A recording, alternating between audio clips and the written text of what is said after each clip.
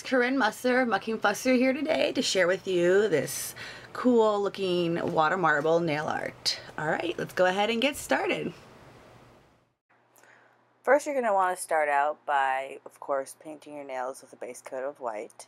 And then you're going to want to go ahead and cover up your nails. Today I'm trying out a different technique and I'm using a combination of latex and tape. So I've put latex around my nail, which is a liquid latex from Colorful Nails.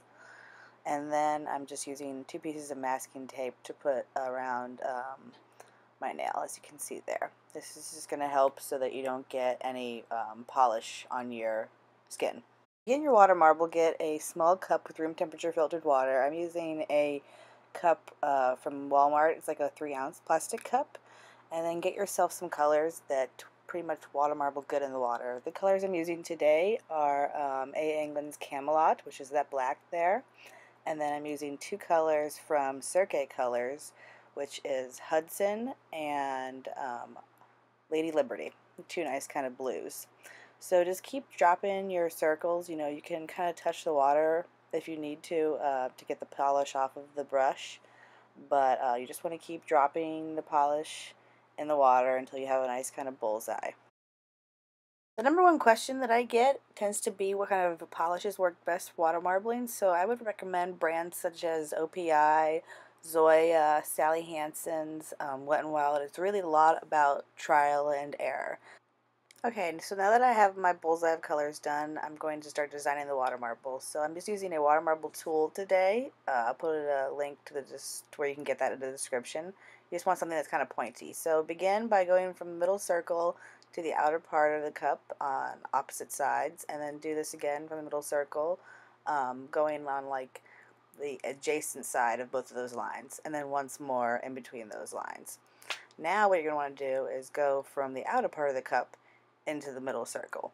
Make sure that you're always wiping off the tool that you're using in between strokes, because you don't want any polish on that tip because it's going to mess up your design. You know, there's many different ways to get this kind of design, and this is one of the better ways to make it kind of neater. It just depends on what kind of polishes you're using. Sometimes they can break up, sometimes they can dry too fast, you know. So take your prepped finger and line it up with where you want your design to be on your nail, and be cautious about this, you know.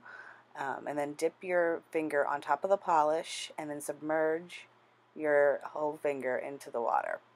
And then grab another tool and clean up the polish that's on top of the water, kind of blow on it to dry it.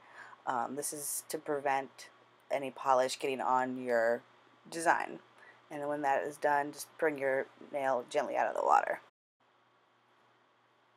Now carefully take the tape off, and also the latex that's on your nail. If you're using latex, you can just use tape or you can just use latex, however you prefer to do it. Always be careful when you're doing this because you don't want the tape to smudge your design.